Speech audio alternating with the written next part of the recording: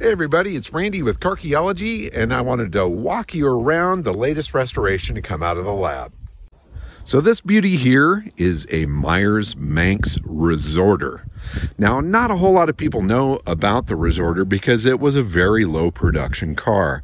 In fact, it's thought that there were about 75 of these cars built by B.F. Meyers and Company, and that they were sold to resorts around the world. So the story is that 25 of them went to Puerto Rico, 25 to Acapulco, and I think 25 to Hawaii.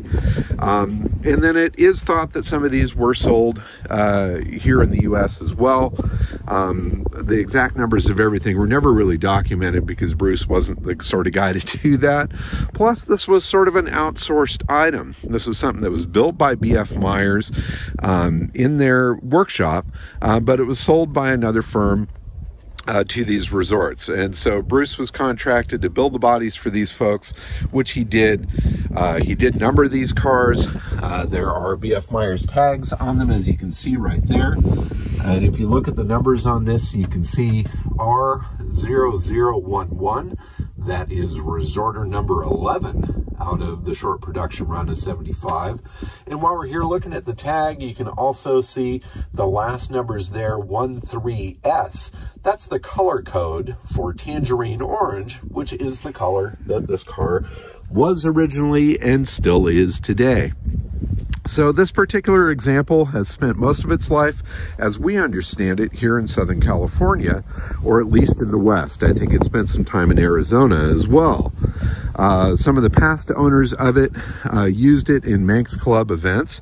In fact, there's footage of this particular car up in Big Bear at the Manx Club event when it was filmed on TV for California's Gold with Huell Hauser. And here's a little still of him with the car at that time. It also was used at some point during its life as a hot air balloon chase vehicle.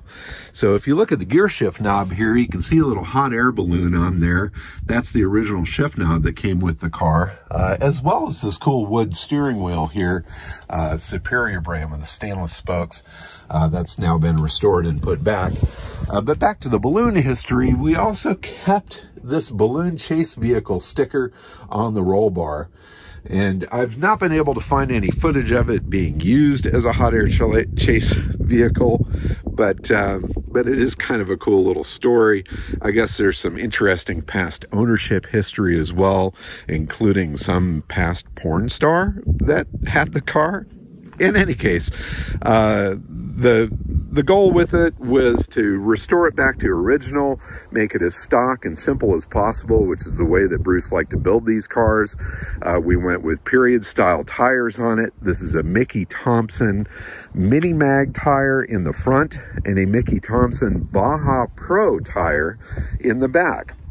Now, these are as close as I've been able to find as a good period tire for what was used on the Manx cars. Went with white steel wheels, a little bit wider in the front and much wider in the back. This car has been restored top to bottom. The suspension is super clean, the chassis as well. It does retain the original Dietz 820 headlights. It's got the Meyers Manx badge on the front.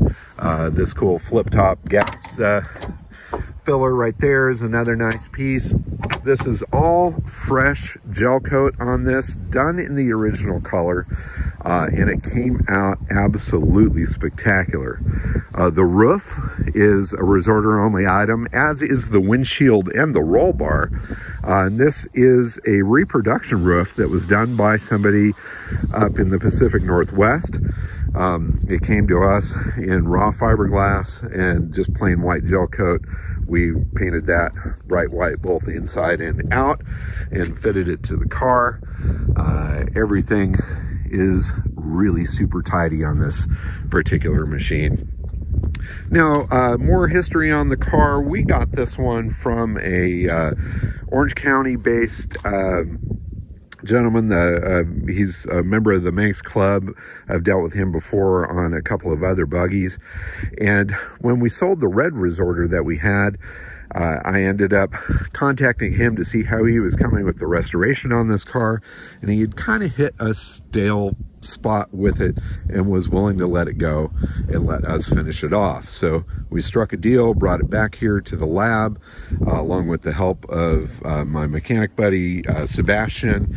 We did a bunch of work to it, ended up replacing the floor pans with brand new pans underneath, detailed everything underneath the car, installed the interior, got the wiring all done, so on and so forth, and the car is now fully operational and ready to play. This is a Meyers Manx Sidewinder exhaust on the car. That's a design that Bruce came up with back in the day that is kind of a traditional choice for doing a stock style buggy. This is a swing axle rear suspension on this particular car, and a king and link pin front suspension. Very traditional early style Manx stuff. We believe this car was built in 69 or 70, and that it's always been together and just kind of in use. It did spend some time sitting, obviously, and during the restoration, of course, that took a little while, over a number of years. But now she's done, and she's beautiful, and I get to play with her. The future of this car is a little unknown at the moment. So now that it's done, I want to run it in. I want to work out some of the little bugs and details with it. I'd love to bring it out to a couple of events and share it with some other Manx folks. Teach the world what the Meyers Manx Resorter is all about, and just kind of show it off a bit. But once I'm done with that, well, it's going to be time to find it a home. We're going to try to find a some sort of collection somewhere that would love to have one of the rarest Meyers cars in it. I think this one is probably one of the best that's out there as far as its condition and its history, and certainly its color is just spectacular. So it will be put up for sale. We haven't really figured out a price yet or exactly where we're going to post it, but if there's somebody out there that's super interested in a rare Meyers Manx Resorter, this might be one for you. Oh, here's another quick note too. This car has been signed by Bruce Meyers. The dashboard here was signed not long before his passing now, a year ago. And so it's one of the last cars that he actually penned. And so that's kind of another neat little detail that, well, unfortunately cannot be replicated. In any case, Meyers Manx Resorter number 11, tangerine orange, restoration done. This one has been dug up, it's been driven, it's been completely restored and saved, and I look forward to seeing where it goes from here.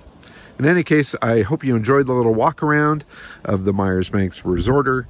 If you've ever seen a buggy like this or come across one like it, please let me know. This is a rarity. There's less than 35 of these cars known out of the 75 that were built.